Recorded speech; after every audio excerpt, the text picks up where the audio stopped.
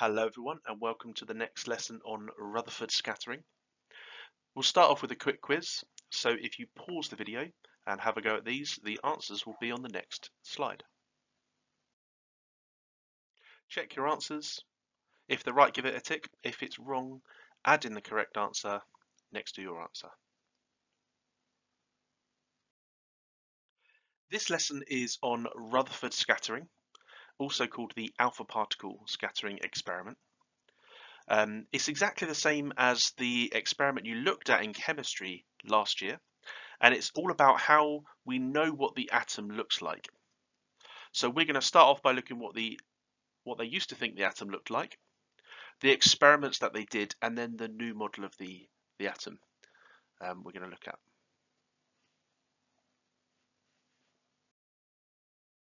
On the screen now is a table with all the information we looked at last lesson. What I'd like you to do is pause the video, try and write down all of the information you can remember. The answers are on the next slide, so when you play the video you can see what you got right and what you need to correct. So pause the video and have a go at filling in this table now. The answers are on the screen, so if you want to check your answers and correct anything you didn't quite get right, there's quite a lot of information there, but it's really important. You will need this for the future lessons. So making sure you got everything right now will help you a lot in the future.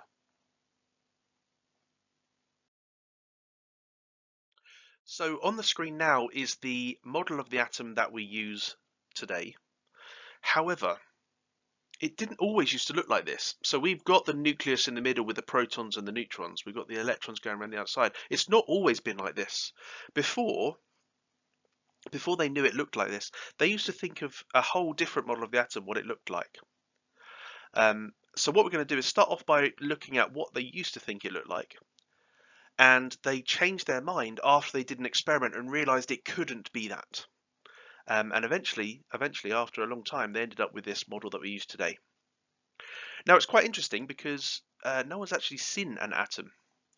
Atoms are way too small to see, even with a microscope, so we can't actually see them. They don't actually look like this. But what we'll do with this lesson is show you how we know it looks like this, even though we haven't seen it. So it's quite an interesting lesson on how science works, really.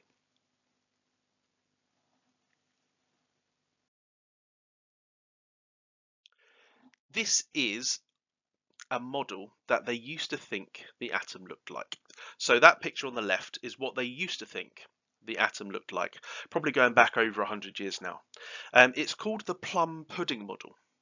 So the one we use today is called the nuclear model because the nuclear model has the nucleus. Now look at this one, it doesn't have a nucleus. It's just a big ball of pink charge. That's positive. You can see the positive in the background. And it's got these yellow negative dots in it. That's what they thought. So they thought it was neutral, so it's got the positive and the positive pink charge and the negative electrons. So it was neutral, that's what they did think. But they didn't think about nucleus, and they didn't think it had shells around the outside. Now it's called the plum pudding model because they thought it looked just like a plum pudding. If you look on the right, that is a plum pudding. It looks a bit like a Christmas pudding. And there's two parts to that. It's got the cakey bit, and it's got the fruit dotted around inside. That's exactly what they thought. They thought the cakey bit was the positive charge. So it just had this charge in this ball, and dotted within it, the fruit dotted around inside, were the negative electrons dotted around the cake. And that's why it's called the plum pudding model. And it's a really famous model. It's what they thought this solid atom looked like. And then later on, they did an experiment and realized that it couldn't look like this. So they weren't wrong to think this at the time, because that's what they thought based on some of the information they had. And the way science works is once you do an experiment and say, oh, it definitely couldn't look like this, then you can change your model and it adapts very slightly.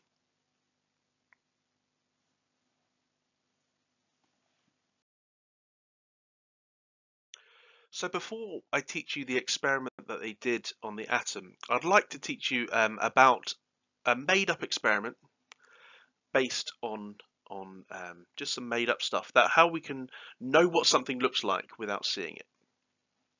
I want you to imagine that there's a box, and in the box is a piece of fruit. Now I can't see in that box, but I am allowed to fire little ball bearings out of a gun through the box, and it hits the target. Every time the ball bearing hits the target on the other side, it might make a little dot, like a little mark where the bullet hits the target. Now if I move my gun about and I fire absolutely loads of ball bearings, then every single ball bearing will hit that target. And this is the pattern it makes. Imagine this is the pattern it makes. So every black dot on that screen, that lower picture, every black dot is a bullet that hits. Now you can see from the middle, that middle circle, there are no bullets passing through the middle.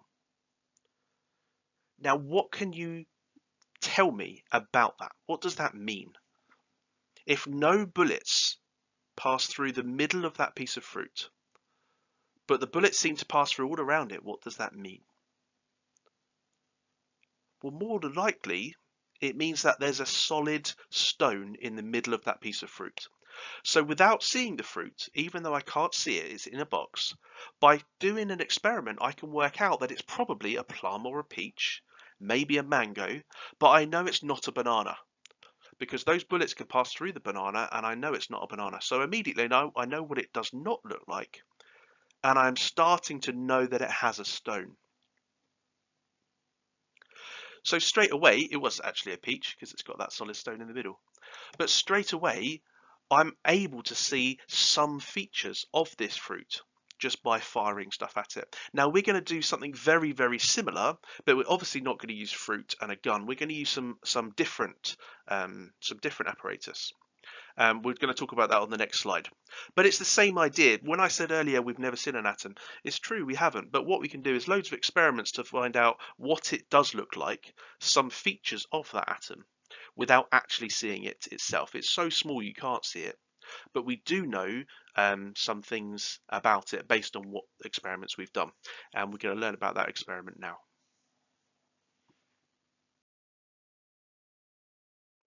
Here is a picture of the equipment that he used for the alpha particle scattering experiment.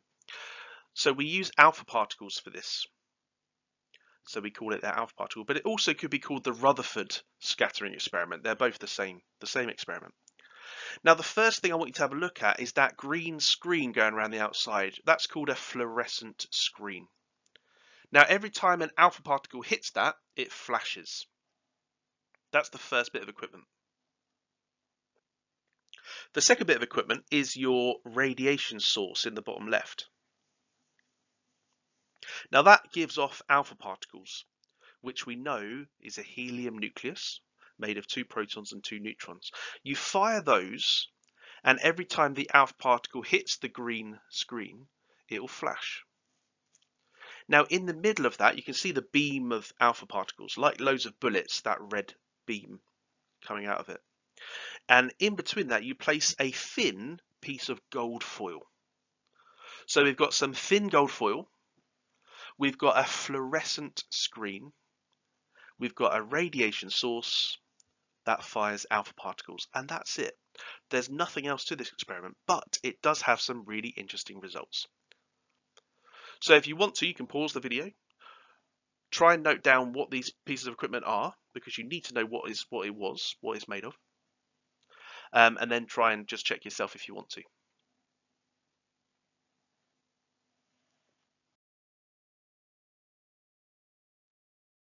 We have some quick check questions on the screen. I'd like you to pause the video, write down what you think the answers are for these, and I'll display the answers on the screen on the next slide. And pause the video again and check your answers. If you got it right, give it a tick. And if you didn't get it right, you can add in anything that you missed.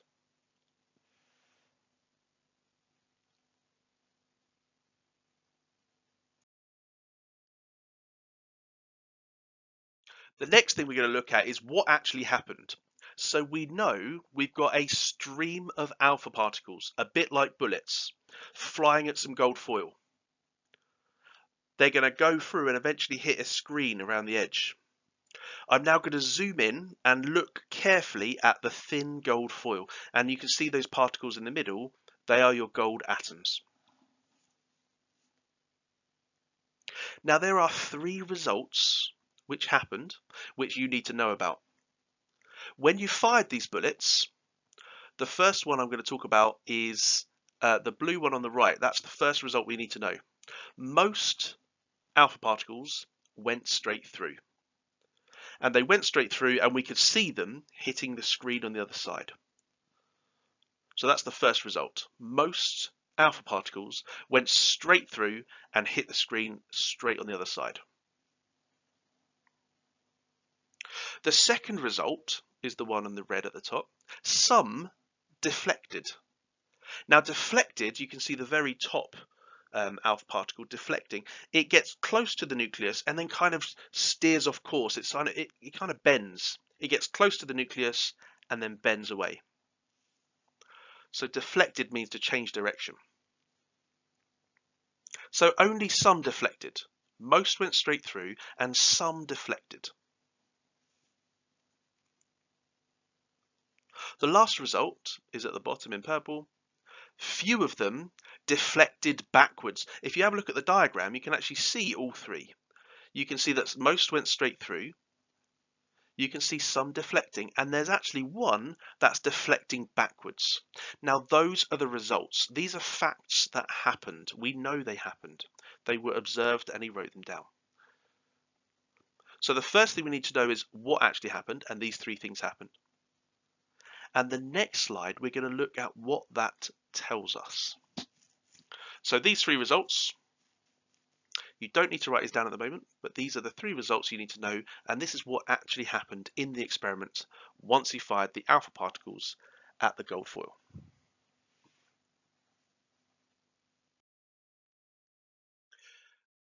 The next thing we're going to look at is what conclusions can we draw from this. So the 3 results are on the board. These are what actually happened. So a result is a thing that actually happened, and the conclusion is what you can tell from that result. For example, if someone comes in the room and they got wet hair, that's a result. It's a fact. They've got wet hair. The conclusion I can draw is probably it's raining outside. So it's what can I tell from the result. So the first result is that most alpha particles went straight through. What can I tell from that? Well, if I'm firing these bullets, these alpha particles, at the foil, and most of them go straight through, the first thing I can tell is the atom is mostly empty space. And we knew that from last lesson. We've known that about our current nuclear model. We even said last lesson that the gap between the nucleus is 10,000 times smaller than the atom. And that gap between the nucleus and the shells is huge. It's completely empty space there. Which is weird, but that's what we can conclude from this result. And that's why we have the current model that looks like that.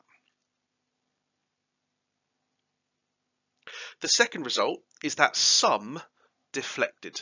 Some alpha particles deflected. They changed direction. They bent. Why is that? What can we conclude from that? Well, we know that the alpha particle has a positive charge. It's got a charge of +2. It's made of 2 protons and 2 neutrons. It's got a charge of +2. So we know that when that positive alpha particle comes close to the nucleus must also be positive. And it repels the positive alpha particles, and that's what makes them deflect. So really, they don't actually hit the nucleus. They come really close, they feel that positive charge of the nucleus, and then they repel. So now we know that all of those protons are in the nucleus, and that nucleus is actually positive. And that's how we know it from this result, from this experiment. So some deflected, some alpha particles deflected, so therefore the nucleus is positive and repelled by the positive alpha particles. The last result is that few deflected backwards. Now this conclusion that we can draw is that the nucleus is very small and very dense. We said last time the nucleus is 10,000 times smaller than the atom. That's because only few came backwards, deflected backwards. And it's very dense because they came in, whacked into the nucleus, and then came back the other way. They deflected back again. And that means it's very, very dense. Lots and lots of mass is concentrated in the nucleus. And that's what we think today. If you think about our nucleus, the protons and the neutrons have loads of mass compared to the electrons, and they're all concentrated in the middle. That's where all the mass is. The electrons have hardly any mass and they fly around the outside. And there's loads of empty space around the outside. So all of the mass is concentrated in the middle, which makes the nucleus very, very dense.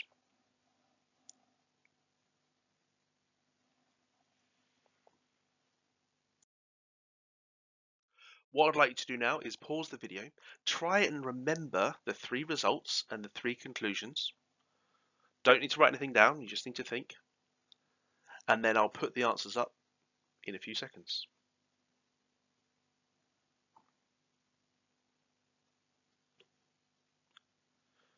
So the first result is that most alpha particles went straight through. The conclusion, the second one was that some deflected. The third one was that few deflected backwards. The conclusions were, for the first one, the atom is mostly empty space. The nucleus is positive, and the nucleus is very small and very dense.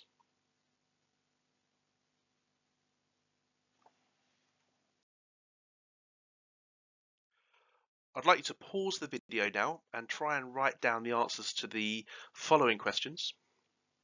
You can then check your answers on the next slide.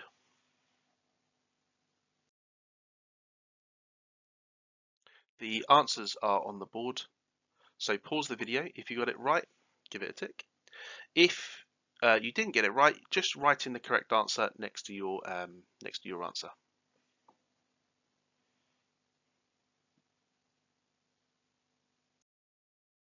And that's the end of the lesson.